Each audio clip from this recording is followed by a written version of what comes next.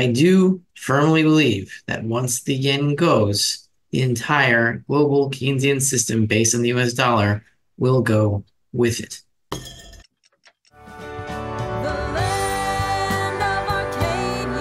Well, hello there, my friends. Rafi here from the Endgame Investor with this week's silver report for Arcadia Economics. And this week passed quietly, both in terms of no bombing, and silver was rather quiet also. But we seem to be closing the week, possibly if we can close today, over $30 back above the silver squeeze highs. And if we can close June above 30, be in pretty good shape. It looks like silver's bounced off the 50-day moving average. Don't know if that will hold, but so far for the month of June, which has been a cool down pullback month, staying above 30 for the month would be what we want to see. What I'd like to talk about today is the yen appears to be breaking down. And as you know, if you've been watching these reports, I believe the yen is a critical component of the global Keynesian system that was set up in the 1970s. Japan has been an outpost of the dollar-based monetary system since its inception as a fiat system. And that is why the Japanese banking system appears to be the first foreign banking system directly affected by the rise in US interest rates, because the Japanese are invested to the tune of $1.15 trillion in treasury bonds, which is the most of any country in the world. I do firmly believe that once the yen goes, the entire global Keynesian system based on the US dollar will go with it. And that is why I believe that Norinchukin Bank, I think I pronounced it correctly, is busy broadcasting to the world that it is going to sell $65 billion worth of bonds by March next year. Even though when you want to make these kinds of moves, you're not supposed to tell anybody unless you're trying to influence and manipulate a certain central bank to give you a better price before you sell. Anyway, there's a lot to get into this week, a lot more than that. We're going to go through the slides, but first, this week's silver report is brought to you by Fortuna Mining, not Fortuna Silver Mines. That does not exist. They changed their name to Fortuna Mining, and it makes a lot of sense because silver is only a small part of their revenues now, since they have such productive gold mines. In this week's news, we have the Fortuna annual meeting in which they changed their name from Fortuna Silver Mines to Fortuna Mining with a new logo, which oddly enough looks sort of like the Pittsburgh Steelers logo with that blue star instead of the black one and the yellow one or whatever the colors are exactly, I remember. Steelers, silverers, it's pretty similar. It might have to do with something with digging metal out of the ground or making metal, something like that. And for all those who wanted to know Jorge Ganoza's full name, it's actually Jorge Ganoza Durant. Did you know that? I didn't know that. Well, now the secret is out. In other news, Fortuna intersects 23.7 grams per ton of gold over 17.8 meters from the Kingfisher prospect at the Séguéla mine. For those who want to know what a kingfisher is this bird. This is a female kingfisher, and this is a male kingfisher. He looks like somebody you'd like to hang out with if you were a bird. I would like to hang out with this guy. He looks pretty cool. But back to the intersection, we have 23.7 grams per ton over an estimated true width of 17.9 meters. Other highlights are down here. We have 209 grams per ton of gold over an estimated true width of 0.7 meters from 335 meters. Another one of nearly 50 over here at SGRD 1895 in the Ancien deposit. Another one of 38.3 grams per ton of Badior prospect over an estimated true width of 3.5 meters from 27 meters. This looks like a very fertile and productive project that is getting bigger with new discoveries. At that, we will continue with this week's silver report brought to you by FSM, which is now Fortuna Mining. We have the yen breaking up, which means breaking down because the higher this number, the weaker the yen is. This shows 158.26, but this is from yesterday. We are at 159 now, the all-time high being up here where that candle is at about 160 something, 160 point something. We could break that at any time, which would spur more intervention by the Japanese central bank the Bank of Japan. And speaking of intervention from the Bank of Japan, here's an article that makes a lot of sense. This is from Reuters, published today, June 21st, 2024. US finds no currency manipulation in 2023. None. Nothing. Absolutely nothing. Japan added to the monitoring list. Oh, they're being monitored. So they're going to monitor Japan for currency manipulation. Well, the entire monetary system is currency manipulation. Let's go to the even funnier paragraph halfway down the article. Japan's intervention, subtitle.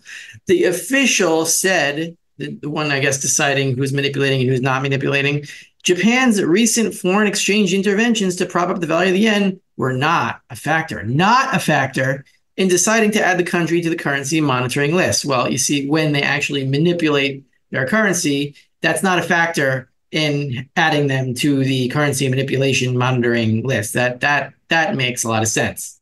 Absolutely nothing! Stupid! You're so stupid! When you read these articles, you really got to read them for comedy because that's what they are. It's become a comedy outlet. Because if you take it as anything other than that, you'll just cry. I'm sorry, can we cut? Point being that the country with the biggest exposure to the US bond market, to the Treasury market, is Japan, and their currency is crashing. And what are they going to do when their currency crashes? They will have to sell treasuries in order to buy US dollars, in order to sell US dollars to buy yen to strengthen their currency, which they've done, but it hasn't really done much other than keep the yen strong for another few weeks.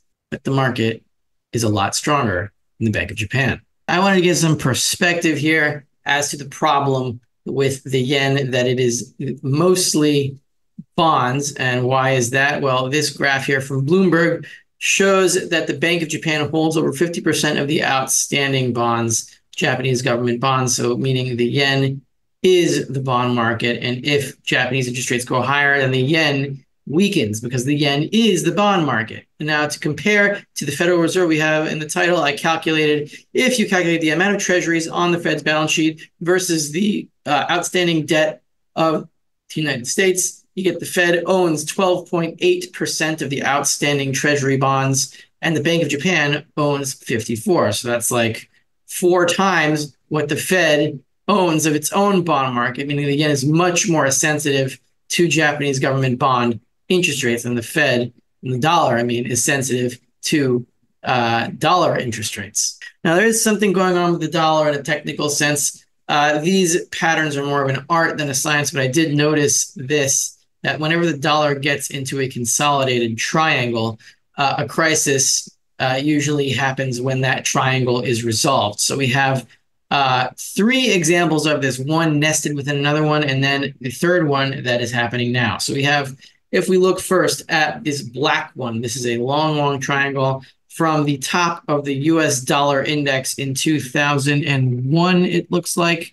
And the triangle was hit in 2017, and it resolved itself right before the COVID crisis, the lockdown crisis over here in 2020, and then we had a huge financial crisis over here. Within that large triangle, we had nested within it a smaller one from 2010, 2014. 2010 was the end of 2008 financial crisis when the dollar sprung higher and then hit a low when gold and silver hit another high here in 2011. This is around when silver hit $50, if you remember, and I'm sure you do.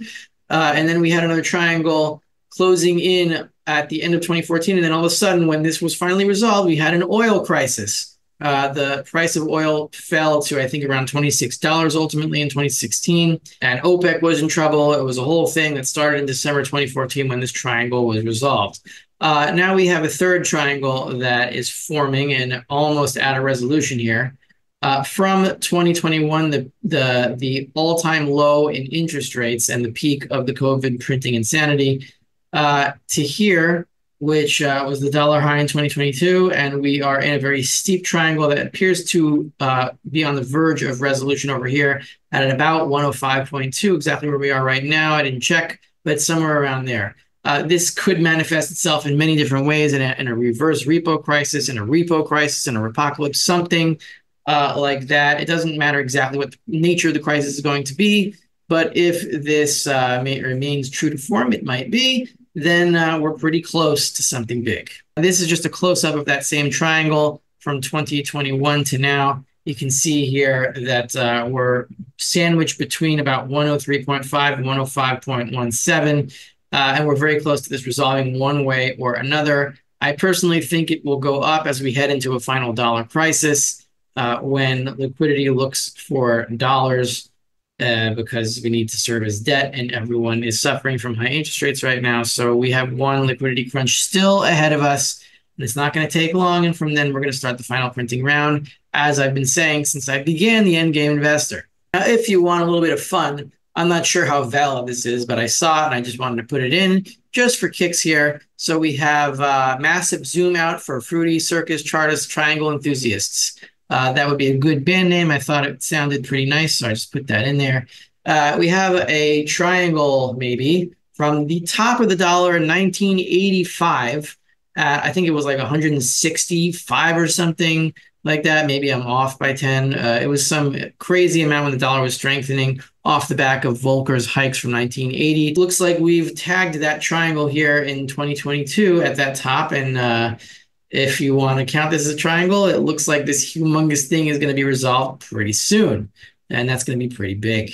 Now this, if you're asking me what I'm looking at these days to try to triangulate in time the next financial crisis, I'd have to say it's this chart. And to explain this, this is the proportion of bank reserves that are taken up by repos, by overnight repos. Overnight repos is the bank lending between banks that I mention a lot, and that is the key to the basement or the dungeons or the sewers of the monetary system. So the repocalypse happened in September 2019 when repos took up about 85% of the outstanding bank reserves available.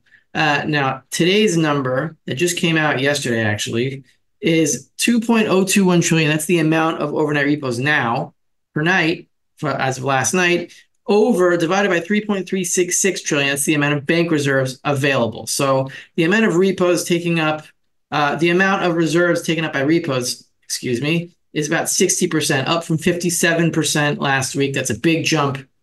Once we get to 85%, we should be in crisis territory. It doesn't mean it has to go that high, but reserves are falling. Repo volume is rising. So we could be here within the next, I don't know, 2-3 months, maybe a little longer, maybe shorter. But this is definitely where we're headed, and we're not going to reverse until the Fed prints again. I want to show you where that chart comes from. So on the top, we have secured overnight financing volume. That's the repo volume. How many dollars are switching hands between banks every night?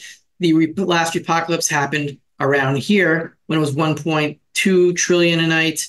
Why did it happen there? Because the amount of reserves available at that time at the same date here is 1.38 trillion. So 1.2 trillion over 1.38 trillion, that's about 87%. That's where it comes from.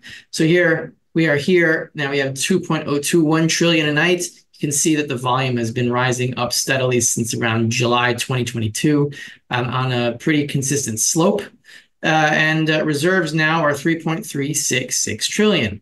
The regional banking crisis happened around here with 3 trillion. We're at 3.366 trillion. I just wanted to go into a quick chart of Bitcoin versus gold. How is Bitcoin doing relative to gold? Well, a lot of the Bitcoiners believe that there's been a new high as of 2024. Not quite, not really. There's been a lower high in 2024 at about 34 ounces of gold per Bitcoin, but we're in a triangle consolidation here as well.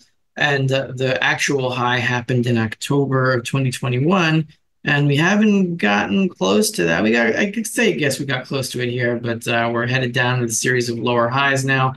I called the Bitcoin top over around here this year earlier, and a lot of people made fun of me. Maybe I'm wrong, could be wrong. We'll see if I'm right. I call it in gold terms, of course. I don't really care about dollar terms that much. And so the mood in the silver market is sort of like the mood here in northern Israel. We don't know when we're going to war.